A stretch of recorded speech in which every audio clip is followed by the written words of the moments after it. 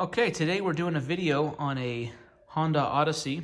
This is a 2019 Honda Odyssey. We're gonna do the oil change. Here's what you're gonna need to get the task done. Okay, first off, new oil filter. This is an original Honda part. There's the part number. Then you're gonna need the oil. 0W20, you need 6 quarts. You need to buy 6 quarts, but it only takes 5.5. So we'll fill up all of this. This is 5 quarts. We'll dump in half of this. 5.5 quarts. You will need a 17mm socket or wrench to take off the drain plug. And then I'm going to use some channel locks to get the filter off. And then I'm just going to hand tighten it on. That works just fine. You need a large funnel to be able to fill up the oil. The oil fill spot's down kind of in a weird spot. You need a large, like a long funnel to be able to access that area. And then an oil catch pan. One other thing you're gonna need, this is the secret to this oil change. You're gonna need, this is a Ziploc bag, a freezer bag, and it's double bagged. This is a gallon size.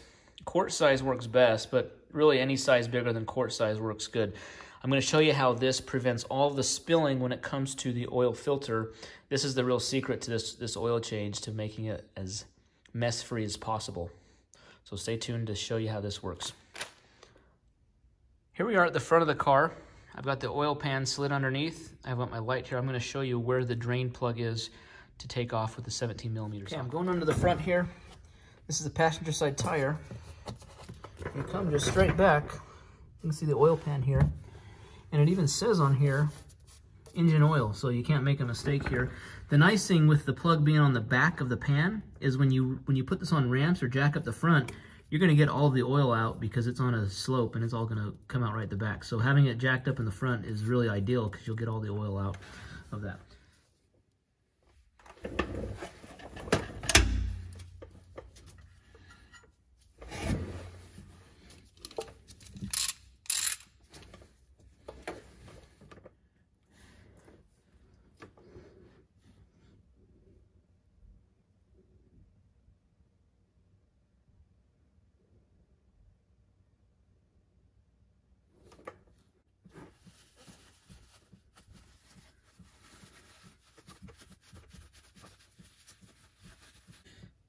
Okay, I'm just putting the drain bolt back in.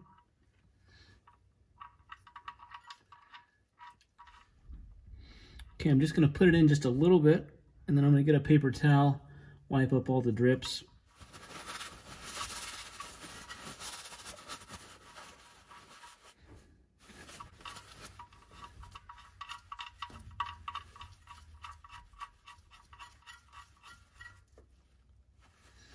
Okay, it's hand tight. I'm just going to get the wrench out and tighten it down.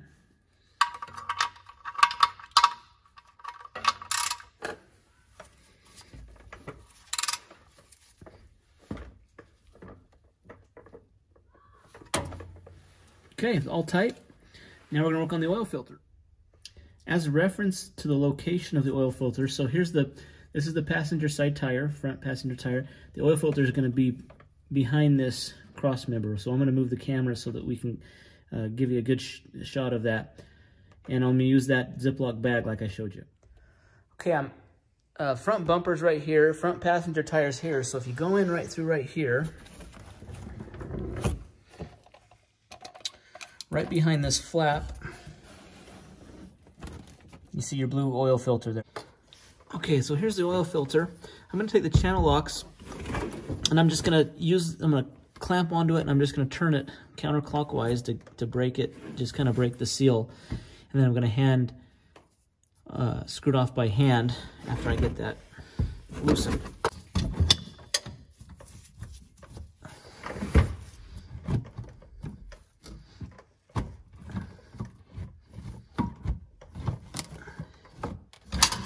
Okay, right there, that's all you want to loosen it. Now, I'm going to get my bag. Got my Ziploc bag. Okay, make sure you open it up good. And I'm going to put the bag around the filter.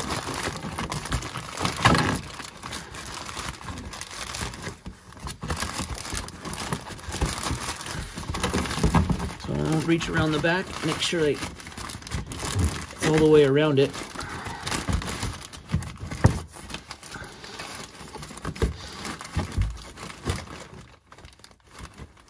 And now what I'm doing is I'm just turning it. So now I'm just turning it. Since I have it broken loose, it's turning. I want to make sure I keep the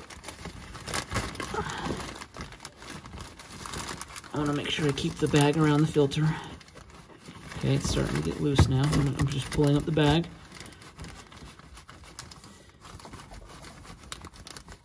Okay, I can feel the oil. The oil's starting to leak out now, which is fine. We got the bag to catch it all. You can see the bag starting to get some oil in it. The filter's just turning it a little bit more. In a second here, it's just going to drop off. All right, it's off. So what I'm going to do is I'm just going to let that sit there for a second, let the oil drain out of it. And then after I can tell the oil stopped dripping from the oil filter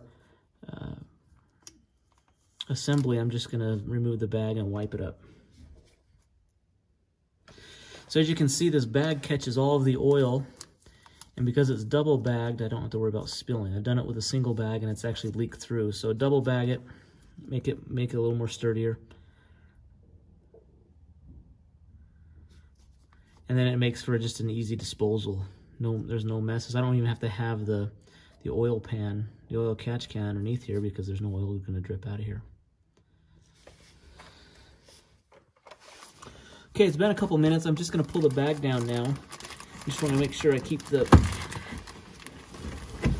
Actually, what I'm going to do first is I'm going to stick a paper towel on the oil filter housing here and just kind of clean up some initial spilling. Okay, I'm just pulling this down now. And I'm wiping up the filter assembly here with a rag. So as soon as I take that off, I've got a rag ready to wipe this off.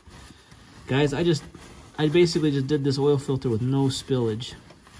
Nothing spilled at all, which is awesome. I've seen some videos with people like laying aluminum foil down here to funnel off. Guys, if you let oil drip down on this control, where the control arm comes down, this frame assembly, you're gonna have oil leaks on your driveway and your garage for weeks, just as oil slowly drips off this. So if you can avoid that, this bag method is great. Okay, just doing a final wipe down of this, and then I'm going to get the new filter ready to go. The new filter just has a cellophane cover over it just to keep debris out of it, so we know it's clean. Now what I'm going to do is I'm going to dip this gasket into some oil. So the oil pan's right here below me.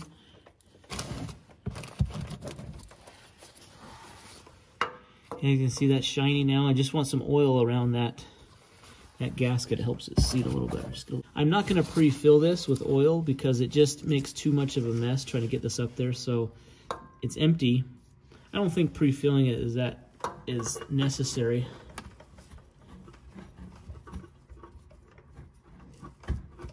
Okay, so I'm just going to get it started here. Okay, if you see there, I just got it started. Spinning it on clockwise. Now, on the oil filter itself, it says once the gasket touches, it needs about 3/4 turns, almost just less than a full turn all the way around to get it tight.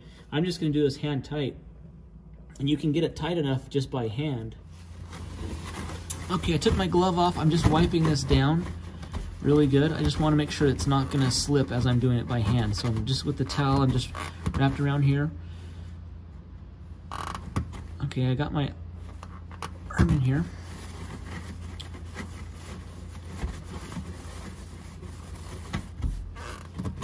So you see here,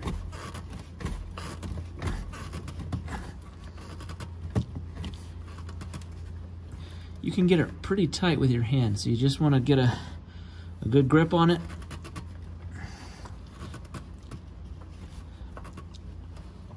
And turn it.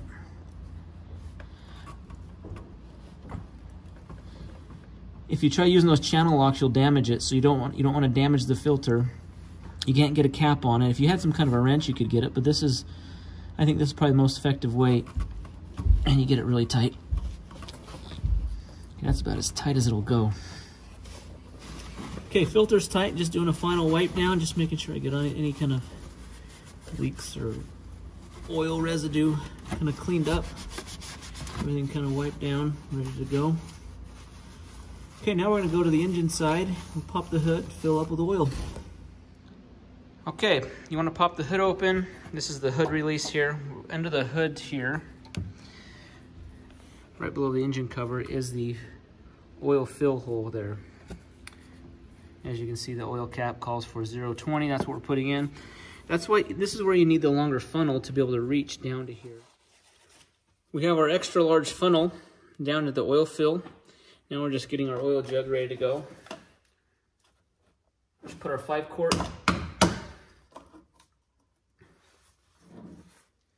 And first we'll put all 5 quarts in. This larger funnel, because it has a smaller tip, it has to go a little bit slower. You don't quite need one this tall, but you do need one with some kind of a spout to get down there. So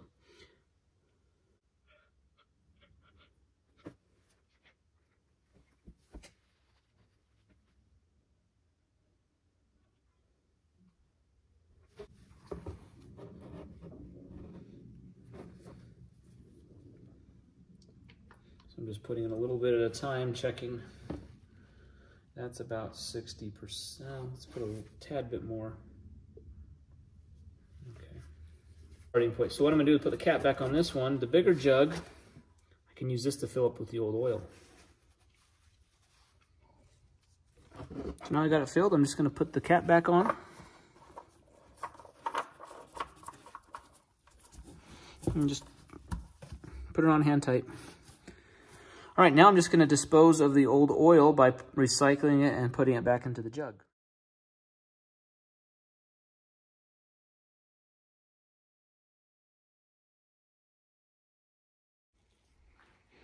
Okay, we've gotten all the old oil taken care of. Now we're just going to put the hood down, move the vehicle off the ramps, let it run for a few minutes, and then check to make sure there's no leaks.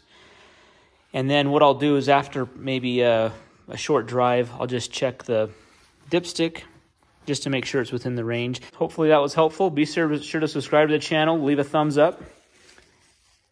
Thanks for watching.